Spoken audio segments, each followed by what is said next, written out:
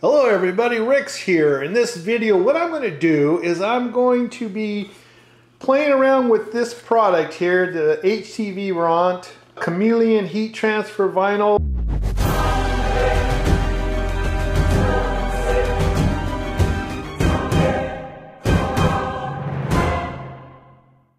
"12 inches by 10 feet. I am going to look for a design, print it out, and then I'm going to use this product here to make a new t-shirt. Sounds like a plan. Let's do it. Time to go into the old t-shirt room here. Now I might have a t-shirt somewhere. Where can I find me a t-shirt?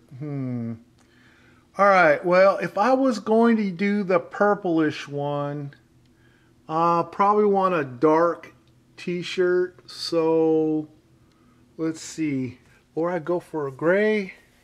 Oh, I like the way the grays feel. You know, I'm gonna go with the gray one. What size is that gray? Let me see here. If you can't tell, I love t-shirts. Well, that's an extra large too. You know what, I'm gonna go with this gray one here. Bye-bye t-shirts.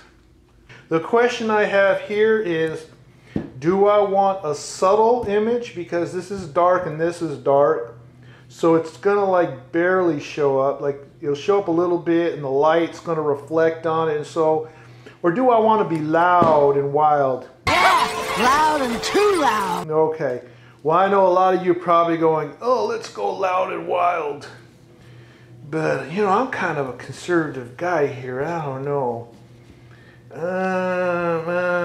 We'll go with loud and wild with the gray t-shirt. Okay, this product does come with some instructions on the back here, so let's take a look at what it says.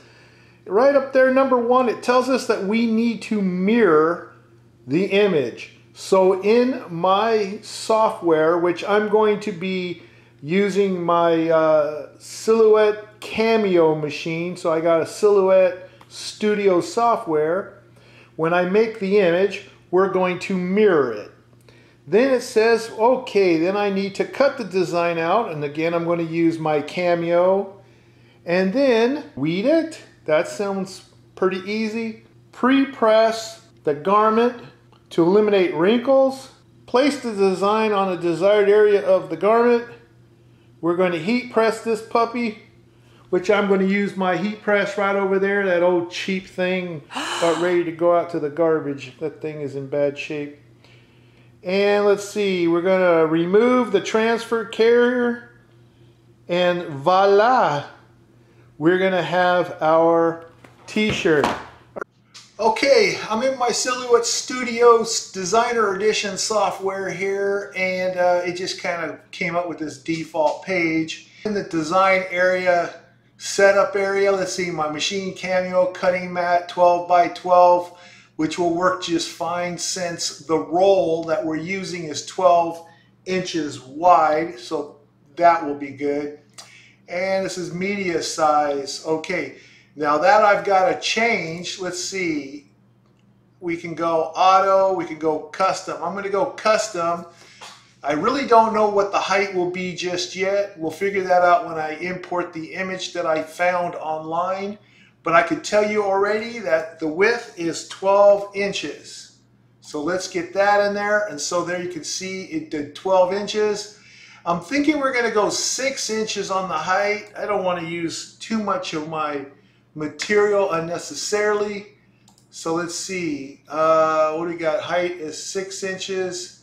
And the width is 12 inches. All right. So that looks really good right there. Let's see. I want to zoom out a little bit because my little box is in the way here. So if you hold the Alt key down and then turn your mouse button, the little wheel, not the mouse button, but the little wheel on your mouse, you can zoom in and out. So there you go. And if you let it go and just use the mouse wheel, it's up and down. And if I hold the control key down and use the mouse wheel, it's side to side. Beauty, eh? All right, so we've got 12 inches wide, about 6 inches down. Let's see if my image will fit. So I'm going to go over to the open here, and I found this Batman image here. And since I'm not going to be selling these t-shirts, I could use these images just fine. All right, well, that's pretty small. So let's see if I click it. There we go. We get the box around there. And I'm going to click this corner thing right here and size this. I believe, let's see if I do it. Yeah, if I click that and move it, then it stays in scale. So I can just fill the screen in there a little bit. There we go. And then I can just center it or whatever. Now I want to use more of the 12-inch than I do of the 6-inch. So I'm actually going to distort this a little bit because it's just what I want to do. So I'm going to click on the side here, and I'm going to warp it out to there, and I'm going to warp it out to there. There we go. So that it's about, oh, I'll say 10 inches. That's about 10 inches there, and I don't know, that's 4 or 5 inches going that way, I believe. Let me get that centered right there. And this is called a vector image, by the way. Vector black and white. Do a search on vector images black and white, and then in Google click images. You'll find all kinds of stuff that you can use. I like these very simple vector images because they're easy to peel. Simple is often better. If you get it too detailed, you're going to be weeding for a long time. All right, now you go over to this icon here. It says open the trace panel. It looks like, I don't know, like a slice of bread or I don't know, some weird butterfly. I don't know what that image is. They need a better one, but let's click that and select trace area. I guess we're ready to do that. Says here when I hover over it, it says select an area to trace. So let's just do that then, and I'm going to press my left mouse key down and drag until it covers it and let it go. Boom, okay. And it's a solid fill trace, which is good for this because there's no inner details here. But I'm going to tell it to trace the outer edge.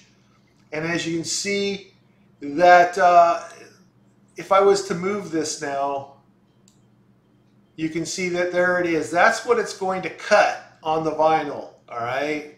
This outline right here, let me just move that there. This outline is what we're going to cut. What I want to do here now is I need to put my vinyl on this mat here. It's a 12 by 12. I have a larger one too, but we're only going to do a 12 by 6. So grab the vinyl here, the Htvront roll, remove the old tape. You want to have this side up here, this what's inside the roll. This outside clear protection, you do not want this up like this. This is the part that's going to show after you weed it and press it. So remember, you're going to have it this way on your mat, all right? And we need 6 inches. So let me put this sideways here, and I'm going to align this here.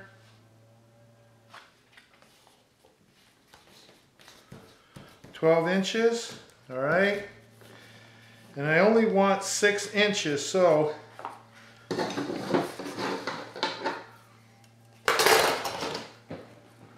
I'm going to, okay, looks like about right there. I'm not going to be really exact. That's what's nice about these rolls. Okay, just cut what you want. I need a minimum of 6 inches. Let me get this off of here. All right.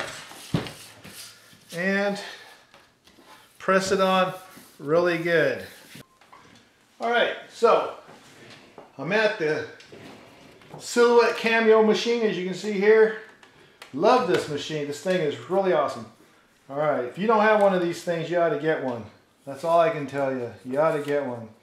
Anyway, so I'm going to align my vinyl thing here with that line right there. Just kind of push that in and get it aligned the best I can. And then I'm going to tell it to load. Beauty. All right, now back at the software. The next thing I need to do is I need to get this over to the send location here. Okay, so now we're ready to send this.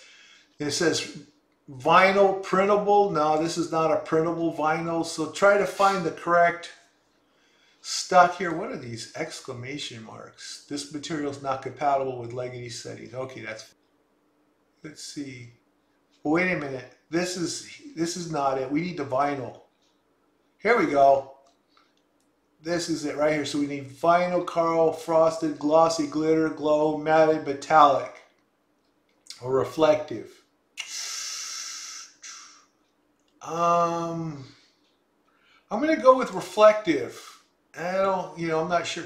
It just changes these settings, but you can override it any way you want. Okay, we want to cut. I got auto blade. All right, we want to cut the edge. Yeah, that's fine. I don't know. And I got it set at 1 right now. And that might be enough. We'll run a test to make sure. There's a little test right here. And it will just cut a little dinky thing up in the upper left corner. We'll peel it and find out if this setting will work. We only want it to cut through the vinyl. We don't want it to cut all the way through the backing. Okay, now the next thing I want to do now that I've loaded up my vinyl into the machine is I'm going to test this. So I'm going to hit test. And it's going to cut a little test pattern somewhere up there. There it goes. And let's see, we're going to wait for it. Okay, job complete on load. All right, and let's see. Okay.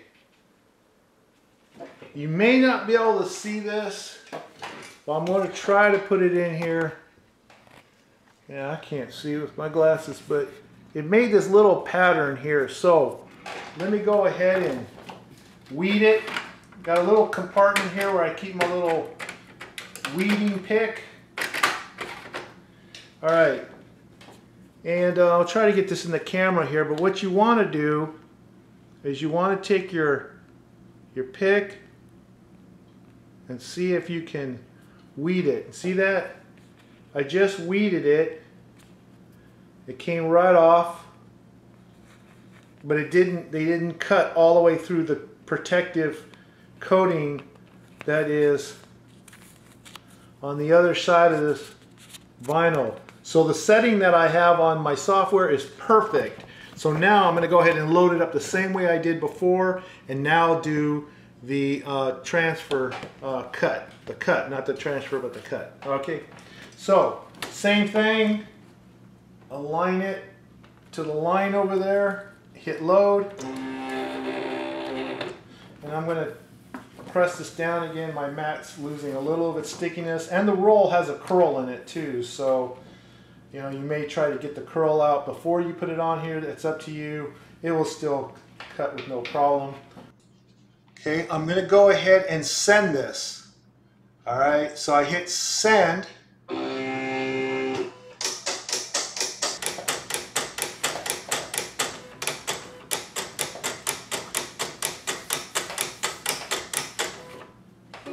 Here we go.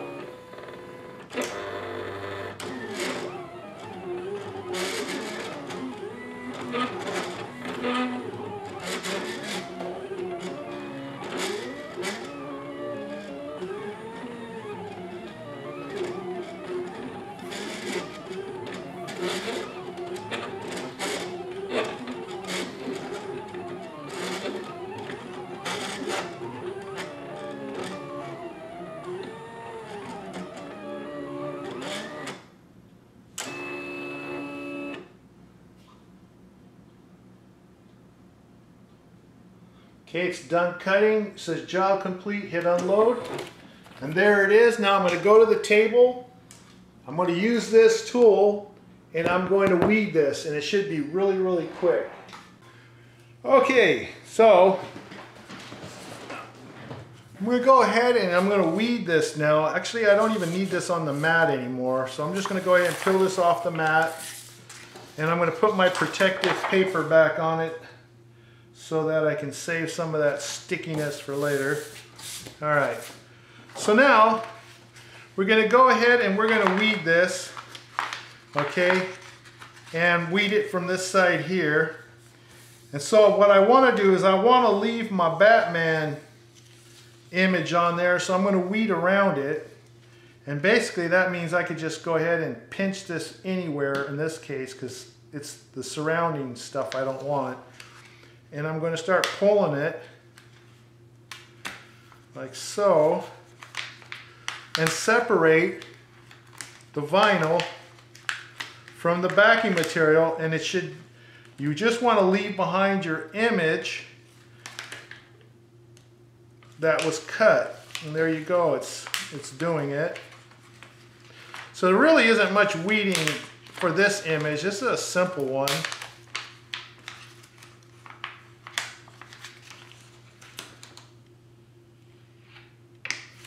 Okay.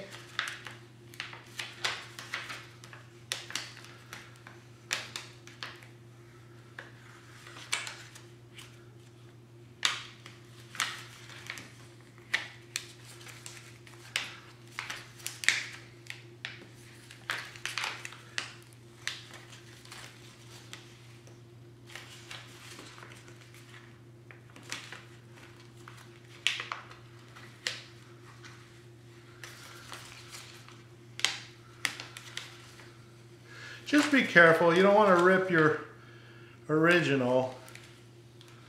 There, look. See? It left behind the part it cut. I'm going to get this test part off of here. I don't want this to end up on my t-shirt. There we go. Alright, you can throw the rest away. Now this here is sticky, so we can place it on my shirt where I want it to be. So let me go get my shirt. Okay, this machine is already at 293, which is the minimum temperature that was listed on the instructions. It's still going up towards 300, but I'm going to get this started now because I'm worried about this thing popping a breaker and shutting all the power off in this room as it's been doing in recent times. There's something wrong with it. I don't know what's wrong with it, but neither here nor there. Let's get started with this. So sticky side down, you want your image, center it wherever it is you want it, and kind of go 4 inches down from the collar. That's the best usual place. And I'm going to eyeball this, but you may want to do it a little more scientific. My wife says that I'm a little cross-eyed or something, and that I've been kind of not aligning it. And just kind of smooth it down because it's sticky, it stays right there. And then you want to press for about 15 seconds. I got this set for 15 seconds. Looks like the temperature's already at 300. So I got there anyway. Even if it shuts the circuit breaker off, there's enough latent heat here to finish this job. Okay, so 15 seconds. All right, done deal.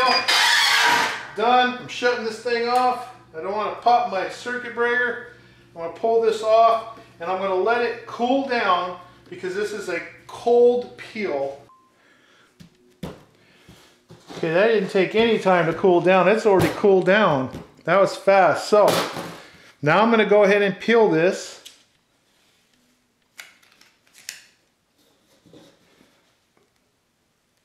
Just be careful as you peel. And you want that vinyl to be left behind on your shirt. If you see any part lifting, then you might want to take it back to your heat press and give it another press, but it looks like it's holding. onto the shirt. So I'm liking this. All right, there you go. So discard that.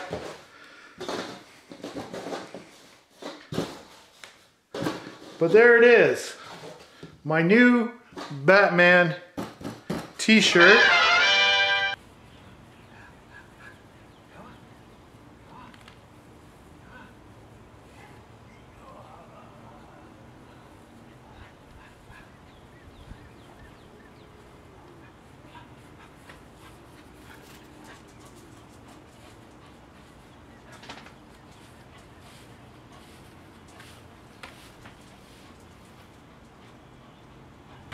So what do you guys think, huh? Pretty cool, huh? So anyway, what do I think about this product? I think the product's great. The pros are that it's easy to use, feels great, it's very soft, and since the shirt is soft, it works out really good.